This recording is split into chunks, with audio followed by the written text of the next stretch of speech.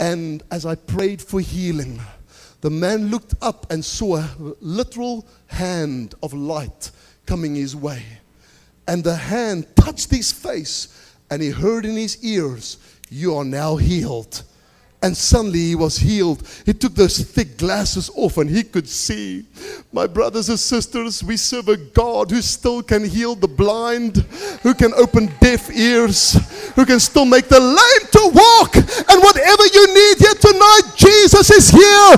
I am the Lord your healer. I'm Jehovah Ropeka, and the Lord will heal you in Jesus' name. Well, I'm almost done. Can you give me 3 more points?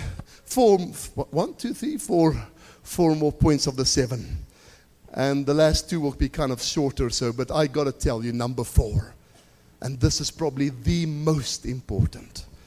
But it ties into everything. And that is that Jesus had the most powerful death any man has ever had.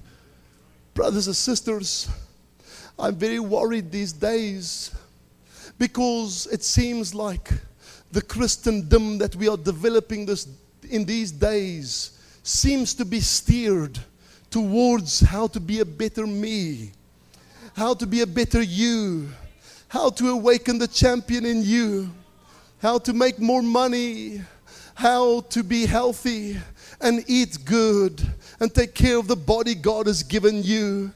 And although these things are very true, and even though I am a prosperity preacher, I believe God wants to bless you financially. And even though I'm a healing evangelist, and I believe tonight God will heal. And even though I would encourage, healthy eating and all of this, and we should be positive and all these good things, my friend, it bothers me when you don't tie it all with his death. Because it is by his death that everything else is possible. My brothers and sisters, there are people, when you listen to them and you listen to some other religious speaker, they almost speak the same thing. They almost sound the same. But my friends, when Jesus' death comes in, people are offended. It's foolishness to the Greeks. It's a stumbling block to the Jews. But his death is so powerful. My brothers and sisters, I tell you, nobody ever died like he died. I can just look back and I see how when they came to capture him, these big burly soldiers, with lanterns and torches and swords and muscles, and they coming after Jesus, and they find the Nazarene in the garden, and Jesus stands up and he says to them, "Whom seek ye?" And they say, "Jesus of Nazareth." The Bible doesn't say this part, but I think it might have happened. He might have turned to his disciples and said, "Now you all watch this." He said, "It is I." And the Bible says, John 18, they all went backward and fell on the ground. Hallelujah. Such power burst from him. I mean, if he could create the worlds with his word, who are you to think you're going to capture him? And then when they started coming up, they were like,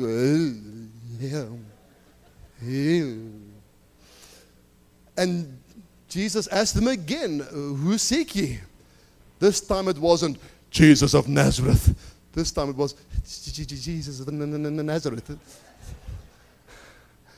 And my friends, when he was crucified, he didn't scream and say, "No, I'm too young to die." No, he gave his life. Nobody took his life.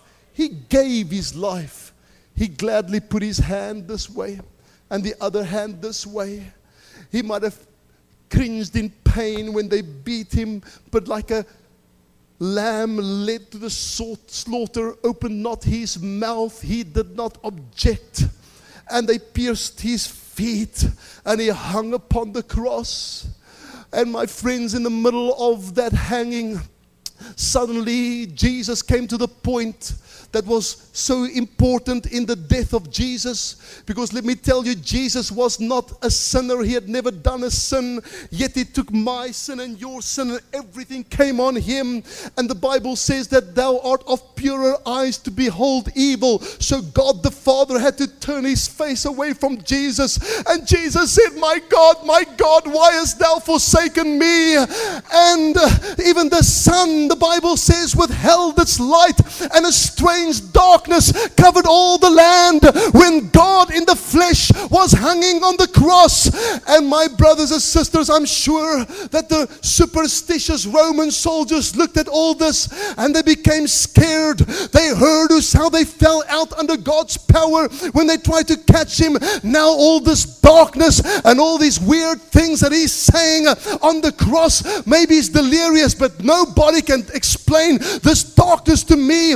And then He hung on the cross, and when He had satisfied the wrath of God for your sin and mine, for the wages of sin is death, He said, it is finished. And then one more time He cried with a loud voice and gave up the ghost, gave up His spirit. And at the moment that He died, the Bible says the earth rumbled with a mighty earthquake from the foot of the cross, tore the rocks in pieces, and the mountain shook at the death of the Son of God, and the veil in the temple was split in two. Nobody has ever died the way Jesus died. Amen. Thank you, God, for sending Jesus. Thank you, Jesus, that you came. Holy Spirit, won't you tell us more about that lovely name? But let me fast forward to point 5 right now. His dead, cold body lay in the grave for 3 days.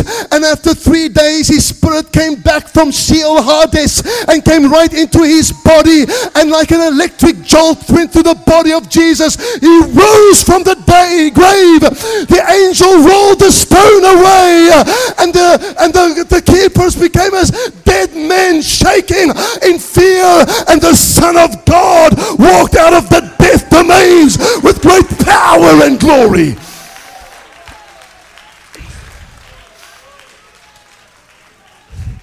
Hallelujah! Hallelujah! Hallelujah! Rabakatalabasutalabakaya. Jesus is still alive because He rose from the dead. If you go to some other religious readers of this world, He's still in that grave. But when you come to Jerusalem, to the place where Jesus died, there's a sign that says, He is not here, He is risen. Hallelujah. Well, I'm going to close now, but let me give you point 6 and 7. And that is, my friends, when He left, His prophecy came true. Because John chapter 14 says, when I leave, I will send the Spirit of truth. John 14, verse 17, verse 16 says, He will send another comforter, that He may abide with you forever, even the Spirit of truth, the Holy Spirit, whom the world cannot perceive, because it seeth Him not, neither knows Him. But you know Him, disciples. You've been with me all the time. He dwells with you, but by my Holy Spirit I will be in you. It says, you know Him, for He dwelleth with you, and He shall be in you. And verse 18 says, and I will not leave you comfortless. I will come to you. I will come to you. I will come by the person of the Holy Spirit. And a few days later, after His death and resurrection, when the day of Pentecost was fully come, they were all in one place, in one accord. And suddenly there came a sound from heaven, such as a mighty rushing wind, and it filled all the house where they were sitting. And there appeared unto them cloven tongues, such as of fire, that sat on each of them. And they were all filled with the Holy Spirit, and began to speak in other tongues as the Spirit gives utterance. He came. He came by the person of the Holy Ghost and is in you tonight. Let me close with verse 7, and I won't take much time for this. But number 7, we would see Jesus is He will come again. He will literally come. He will not just spiritually come. He will literally come. Amen. He will literally come. Brothers and sisters, I don't know about you, but I'm looking forward to His return. Oh, not too long from now, perhaps we'll look up and we'll see the one we've not seen yet we love. And we'll see Him come with 10,000s of His angels, and the dead in Christ will rise first. My friends, yes, those who misunderstood the part that says, no man knows the day and no man knows the hour. Behold, I come as a thief in the night. I wonder, how could you miss that? Which part of you don't know the day or the hour do you not understand? But my friend, He did not come then, but He will come at the time of His choosing. Get ready. Jesus is coming. The Son of the living God is coming sometime. Give God another hand of praise. Hallelujah. I wonder if our musicians could play for us a little bit over there. I wonder if you could stand to your feet right now. And won't you just talk to Jesus? Tonight I've lifted up Jesus. I've loved the church of God, but I did not lift up the church of God. I lifted up Jesus. Amen. I love these pastors, but I did not lift them up. I lifted up Jesus. Sir, we would see Jesus. And I don't know what you need from Him tonight, but I want you to know that God can set you free this moment. So I want to ask you tonight, whatever your need may be, if you'll just give it to the Lord tonight.